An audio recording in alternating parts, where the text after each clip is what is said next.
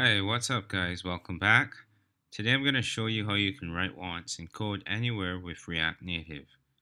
For this tutorial, you will need to have Xcode, Android Studio, genymotion, Android SDK, and React Native installed. Open a terminal and navigate to the folder where you want to save your project. Create your project by typing react-native init tutorial1. Add the project files to your text editor. While this loads, I should probably take this time to tell you how cool I think React Native is. And I haven't been posting videos as often because I have been learning React Native.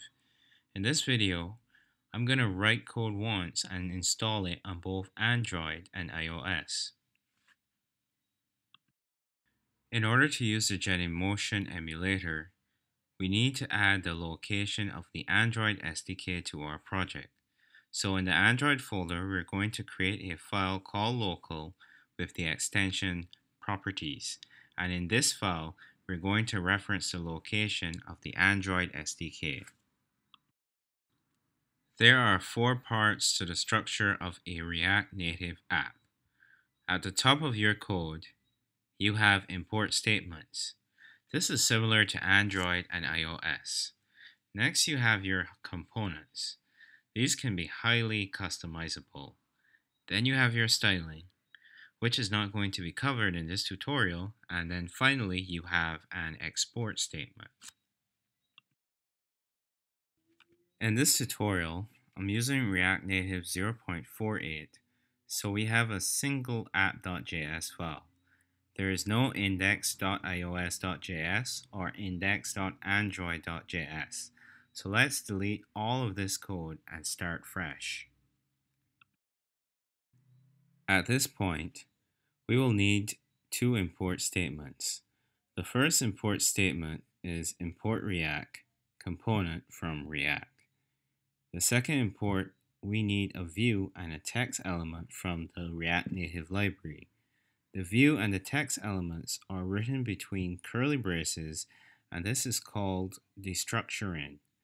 Think of it as taking the view and the text element from the React Native library. We're going to use a class-based component.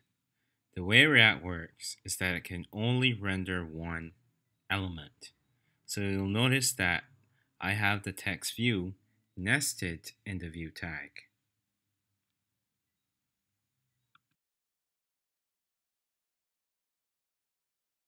Finally, we have our export statement.